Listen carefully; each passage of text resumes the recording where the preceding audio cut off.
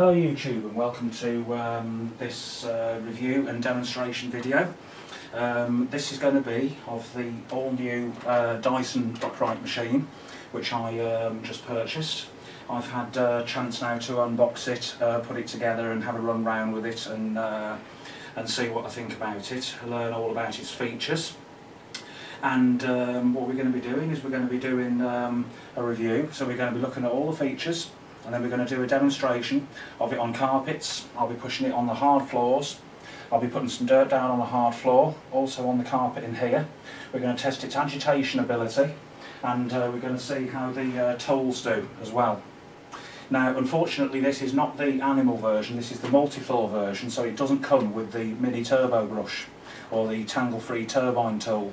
What I understand as well is that the older ones from the older machines will not fit this machine. So if you wanted the tangle-free tool with this, you would need to buy the animal version, which currently is a lot more expensive than this, so I wasn't going to spend that much more money. There is one sold on the Argos website, an anti-tangle-free turbine tool, but from what I could understand it won't fit on this machine, because it's got an all-new design of tool that fits into the hose. Is that the old tools from previous models of Dyson will not fit this machine. Okay? So I wouldn't go buying accessories off Argos and then expecting them to work with this, because from what I understand they will not function correctly. So this is also known as the UP22, like previous Dysons had a code number like the DC40, DC41, DC56, DC40. You know, this doesn't use the DC number anymore, it's called the UP22, and it's called the Dyson Light Ball. And it's the multi-floor, as I say. It was bought from Argos, and this currently is their latest offering and is the replacement for the DC40 Mark II. It looks very similar to the DC40, but it does come with some quite substantial differences to the DC40, and we're going to look at those in this video. So I've already done the unboxing video, which is immediately preceding this video on my channel, where we get it out of the box and assemble it, put it all together, and I give my first impressions, which were generally pretty good for this. Having had a chance now to push it round and see how it works on the hard floors, I must say that I am pretty impressed with it so far for a Dyson. And I'm very rapidly changing my opinion of what I thought about modern Dysons, because I haven't bought a new one of these since 2006. When I last bought that one over there, which was the original DC15, which was the very first ball they ever brought out. So, without further ado, let's get the camera down and start looking at this machine and all its features. Okay, so what we can see here then is the Dyson Light Ball in all its glory. This has only been available for a couple of months, and it's the all-new, all-singing, all-dancing floor head on here, which is the epicyclic drive that they're going on about. And let's start in my usual style with the reviews from the top of the handle. So what we've got here is the suction wand cap, which basically hinges up as on previous models. The wand and hose forms part of the handle, as again very similar to the DC40. The cable fits onto the back of the machine, and here you've got your top cable hook and your bottom one down here at the bottom of the hose. The cable on this is 9.4 metres long, so it's not far off being 10 metres, so it's a nice generous length. What we can do is to use the quick release on the top here, just to drop the cable off, and that all comes free. We can see that the cable exits the machine from roughly halfway down at the top of the cyclone housing, so there's none of the where it comes out of the bottom on other machines, which is very annoying. That's actually reasonably good. I would have liked it a little bit higher, but we can't have everything. That's an okay place to exit the cable. Right, okay. Now, the hose and the wand on this, like on the DC40, forms part of the handle. In order to get the hose off, we first of all lift our cap, and then we lift off the red part here, tipping the hose back, and we can then reel the hose out of the machine, like so. If I just put the camera down on here, on the side, we can see, let me just angle that down, the hose is rather long. It is a good length on this machine, so when we stretch it out, Dyson say this will go up a flight of stairs. I haven't tried it on my stairs yet, but I don't think it does, to be honest. It's a nice long hose, you've got a nice long extension on it as well, but I don't think this would stretch fully up a flight of stairs. It would be neatly there, but I don't think it would go all the way up. So your hose exits from the bottom of the machine, which is like most Dysons would, so it increases the stability. You can remove your wand. I think the wand will then turn round. Will it clip in from this end? No, it won't. So you aren't able to reverse it and push it in that way. You have to have the wand, if you want the extension on, and use that as the handle, like so. Okay? Now, that obviously removes from there, and then you can use your tools on the end of the hose. So the tools themselves, let me just have a look and see if we can see this. What we get basically is we get the one single tool which stores on the side of the machine, and that is your upholstery tool, which is here. And this here has a little button on which enables this to click firmly onto the hose. Now, this apparently is different from previous designs in that they didn't have the button actually on the tool. So it will enable this to go. Will it go into here? Yes, it will. So it pushes into the end of the hose and then clicks in like that.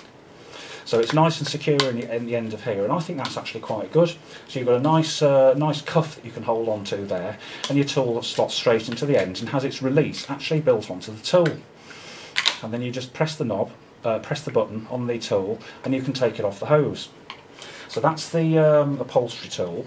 It's got the lint lifter on the back there, so you'd use that for cleaning your stairs and upholstery. Like I say, this doesn't come with the mini turbo tool or the tangle free. You'd need to purchase the animal machine to get that. Now also we have the long crevice tool and also the dusting brush, or you can use that to do your blinds or anything else. That slides down and can slide off if you need it to slide off, so it comes in two parts. So you've got a nice length crevice tool here with suction relief holes in the end, like so, and again it comes with the little button here that will secure it into the hose cuff, so we can push it in and click it in like so. Now I don't know whether it will go in the other way. No, it won't. It'll only go in that way, so your little button goes into the recess and clicks in nicely. So that's actually very good. I do like that, to be honest. And then we will find that our dusting brush won't go into the end of here. It has to go on the end of here. So it looks like you need to have, and it will click onto the end of here like so. But it makes it rather long then with this on the end. I would have liked to have seen the dusting brush being able to push directly into the end of here, but it doesn't, which is a bit unfortunate. But there we go, that's how the tools fit onto the end of the hose, like so. You don't have to take that off, you can slide that back there and just use the crevice tool like this, but really you'd want to use it like that, wouldn't you, to get into tight space. It's a good length crevice tool. It's a nice quality one as well.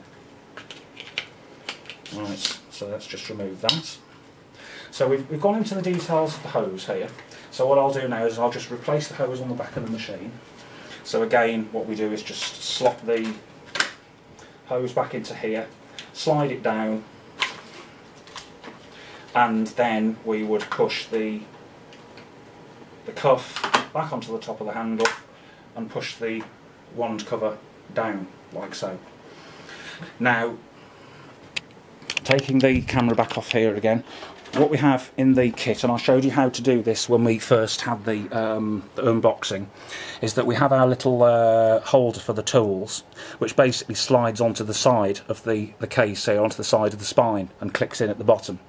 And then our long tool will fit onto there, like so. Let's just get the upholstery tool. And the upholstery tool unlike the DC40, which had a dedicated space for it down here, has to go on top of here, like so.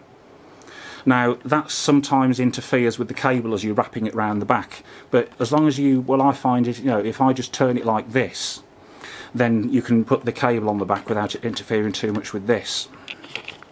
So that's the hose and that's the tool that you come with, and I think that's a reasonably good tool. I think Dyson's come quite a long way, you know.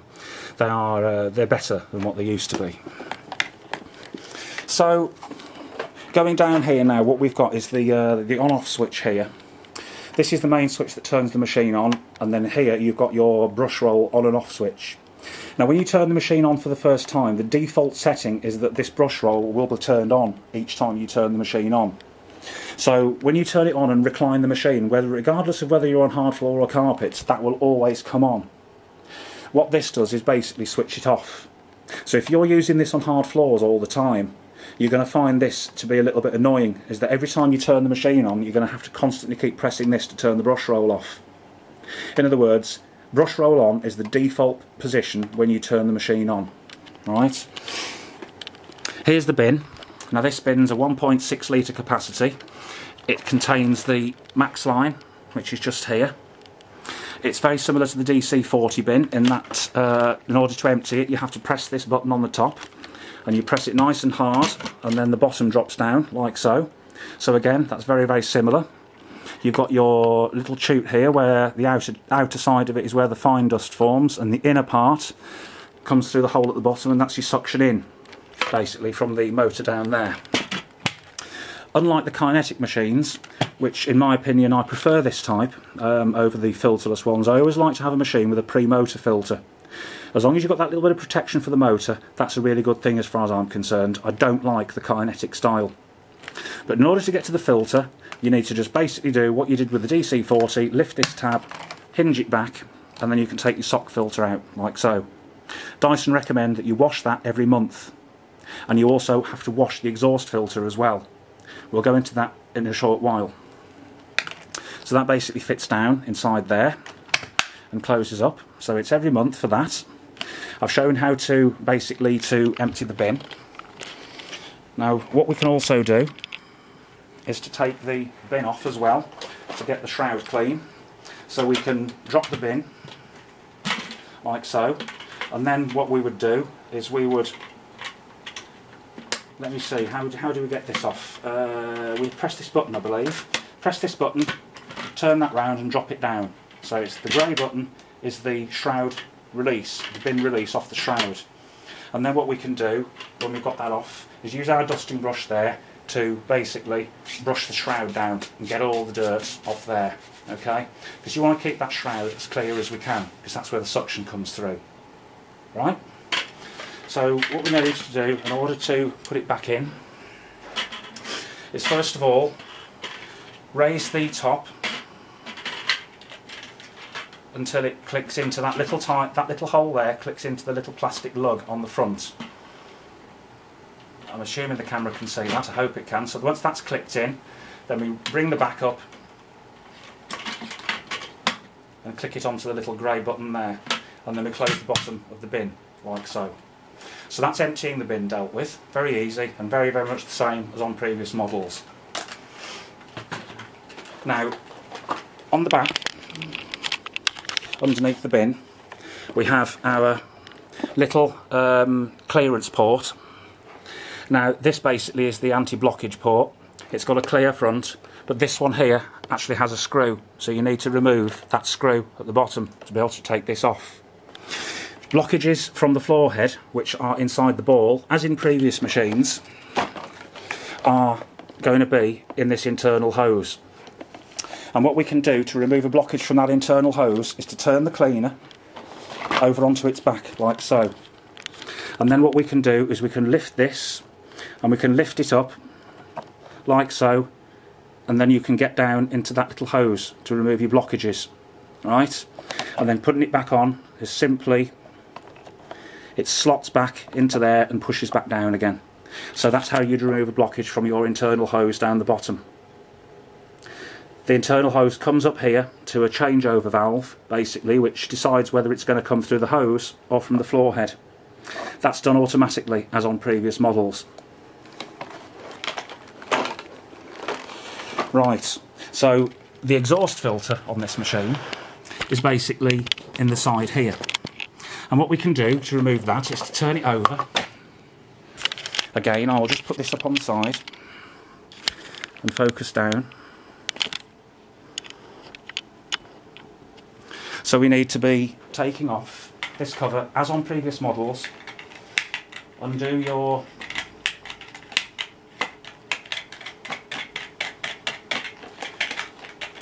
little screw, and then you lift off the cover, and then what we do is we take the filter, turn it through a quarter of a turn anti-clockwise and lift off.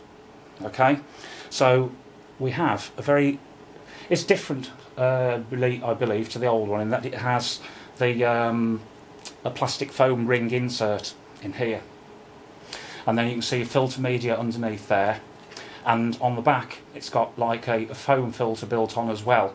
Now this is fully washable, this exhaust filter, so you haven't got to think about constantly buying new ones of these, because this is a washable filter, and that's a good idea. And Dyson say that you need to do this every month as well, but I don't think that would be strictly necessary. As long as you kept your bin clean and your pre-motor clean, this shouldn't be getting that dirty that it needs cleaning every month.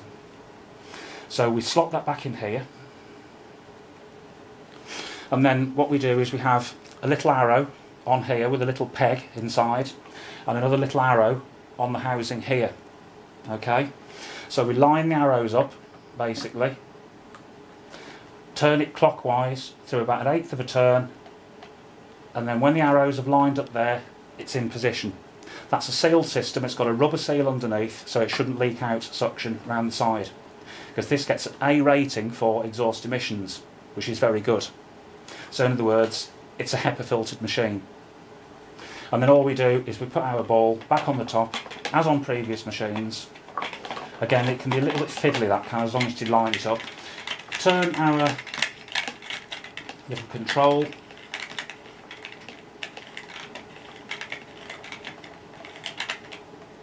like so, until it makes that noise, in which case you can't tighten it up anymore. Now, the floor head on this machine is what they call the epicyclic drive. Now this has a very wide brush roll, like on the DC50. The way we take the floor head off is very, very simple on this machine. You would basically press this button backwards and remove the thing directly towards you, like so. And that removes the floor head from the machine. Now we're going to look at the floor head in a bit closer detail. So what we've got is this, it's a brand new style, never featured on a machine before, and this has what we call a multi-function switch on the front. Now this is basically adjustable according to what you need to do with the machine. On the front we have two large debris channels. One is here and one is here, and you can see the scoops there on the side which direct the dirt. There, you can see the scoops through these passages here. Now in these passages are two shutters, one here and one here. Also on the top are two air bleed valves, one there and one there, and they take suction from inside the floor head basically through those little tiny vents, and I can't know if you can see that or not, but there are little tiny vents inside here, those vents, and when this is in a certain position, those vents open and allow excess suction to vent out of the top of the floor head through these here. Now in the centre setting, what we have is that those vents on the top are closed, okay? So it's not drawing it, it's not allowing the suction to leak through those vents. But the shutters on the front are open. So your large debris channels are open and available for larger things. Say you drop some dried peas on the floor, or some cornflakes, or some rice particles and stuff like that. I mean, it's not going to have massively large stuff to pass through here, but it's for, you know, your general stuff that you drop on a hard floor, you know, that might not otherwise fit underneath. So that's the sort of setting you'd use a general setting to clean a hard floor, where your front paths are open and your top ones are closed. Now, if you were going to use this on carpet and you were finding it a little bit hard to push round, what you could do is to push this to that side, to the minus side. And what that does, it brings down the two shutters across the large debris channel. In other words, you're going to be using this on carpet. You don't really need these large debris channels for a carpet. So they basically come down. What it also does is opens these valves here, and you'll be able to feel the air when you're pushing it along, being drawn in through here. So in other words, it makes it a little bit less hard to push around on a longer pile carpet. It doesn't have that down force against the carpet that makes things hard to push. It also works on hard floor as well. So basically you're doing there, but then you're likely to get snow ploughing happening because you've closed off the large debris channels on the front. Now, going the other way is your plus setting. Now what that does, if you're using it on a short pile carpet and there's a lot of debris in the carpet, it's sort of deep down. You want a really deep down clean, and you don't want any air escaping around the side of the floor head. That closes off the top valves here, and it also closes off the large debris channels as well, so that effectively all the full power of suction from the machine is coming through this part here. There's no leakage through the front or the top. It all comes through here. You've got two side collection channels there which are always open. Those are for side suction when you're going up against a skirting board. Say you're on a hard floor and you're going up against a skirting board, it would draw the suction through here. Because this does not edge clean up to that point there on that side, but it cleans closer to the edge on this side, which is rather good. It does have good edge cleaning. You've got your little roller casters underneath here. These brushes are fairly stiff and they're fairly dense. So with problems with the DC50 that they had, where they had the carbon fibre filaments plus these type as well, they were finding that some of these brush rolls were wearing out very quickly and the carbon fibre filaments were all breaking off. So they don't include it on this head. It's basically, this is a cylindrical tube like a toilet roll, and it fits over the top of the motor. And I'll show you now what we do about cleaning the brush roll, because Dyson has basically given you a feature where if you press this button on the side, this grey button, and then you hinge the side up like so, and then what you can do is just to pull it all the way out of the cleaner like this, and then what we've got is the brush roll out of the machine. And there's the end cap with the bearing on, and you can look in there and it's basically a hollow tube with the drive at the end, or like an engagement for the drive. You can't see into there because it's a little bit dark, but basically if you just look down the bottom of there, we can see there's a peg on the bottom which engages with the end of the motor, which is here. Inside that housing is the brush roll motor. Okay, as that turns, it turns this peg on the end, which is basically the drive spindle, and that engages with the end of this brush roll to turn the brush roll round. That's a very similar design to what we get on the DC50, but having the ability to very, very easily remove that brush roll to remove wrapped around hair, I think that's a very good idea, and it's very similar to what Sebo do on their machines, especially with the Felix, where you're able to remove the brush roll like so. Now in order to get it back in, all we would do, let's just focus that down again, is to slide the brush roll back into the end, all the way in, like so, and click that back down. And your brush roll is now back in the cleaner, very easily and very quick to do. And I do like that design, I like that an awful lot. So there we have, effectively, our floor head. And again it says Light Ball and Multi-Floor. So you'd be able to take out your brush roll and be able to get a cloth around the back here to clean this out, because these will get dirty in a pretty short period of time. They'll get really dirty in here and it won't look as nice, so you'll need to clean the inside of this out. And you're able to do that when you remove the brush roll from the end. So all we do to put the brush roll back on the machine, basically, is to take the brush roll head, line it back up with the floor head, sorry, with the housing on the machine, and slide it up until it clicks. Very, very simple. So you can easily remove the floor head as and when you need to. So there is the floor head explained in full detail. What else can we talk about on here? Now, on the back of the spine here is your stock label, and on the unboxing video I showed that in close detail, but I'll show it again here, basically. So there we can see the model number there, which is Dyson UP22. There's its serial number. Its net weight is 6.9 kilos and it uses 700 watts. So it's a very energy efficient machine and comes well within the 900 watts that the EU has dictated that all vacuum cleaners must be, as from August of this year. Made in Malaysia, which all Dysons are now and have been since 2002, and it's BAB approved.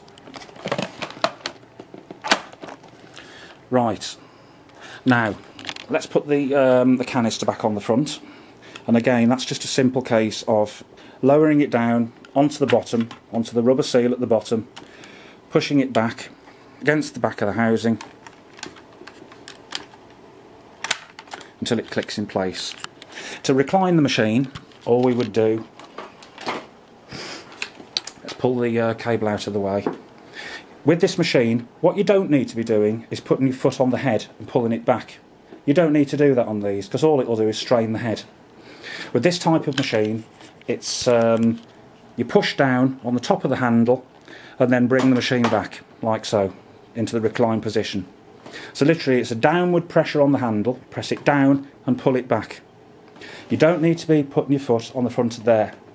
I've seen people doing that on these things and you shouldn't do it. It's not designed to be done like that. And then you can wheel it round, side to side movement of your hand on the handle, and you can steer it wherever you want, which is the usual way that you work one of these ball machines. And that goes back obviously right back to the very first ones, which worked in the same way on the DC-15, and you'd use the top handle from side to side. Okay, now just before we end this video, I'm going to do the actual demonstration of the machine. Because we've taken so long over doing the explanation of the parts, I'm going to have to do another video which is going to follow on from this, and then we're going to be putting some particles down and seeing how it picks up. But just for fun, before I end this video, I'm going to put the old DC-15 side by side with the new one, and we'll have a look and see just how much difference there is. And we can see from this just how sleeker and narrower the all-new model for 2017 is compared to the very original ball which was released in 2006. So on the right you've got the DC-15, they're around about the same height. The DC-15 is marginally taller than the light ball. The bin on the DC-15 was an awful lot bigger. You can see that, the difference in size. That was a full-size ball. A lot of people complained on the original one that it was big, heavy and bulky, and it is. So Dyson now are making their cleaners much smaller, much more compact and much lighter than they did originally. Okay, so there we have it. That is all the features and how to use, basically how to set up the new Dyson Light Ball, which is now available in shops and is the replacement for the DC-40. And on the next video I'll be pushing it round and we'll see it in action. So until then, I'll see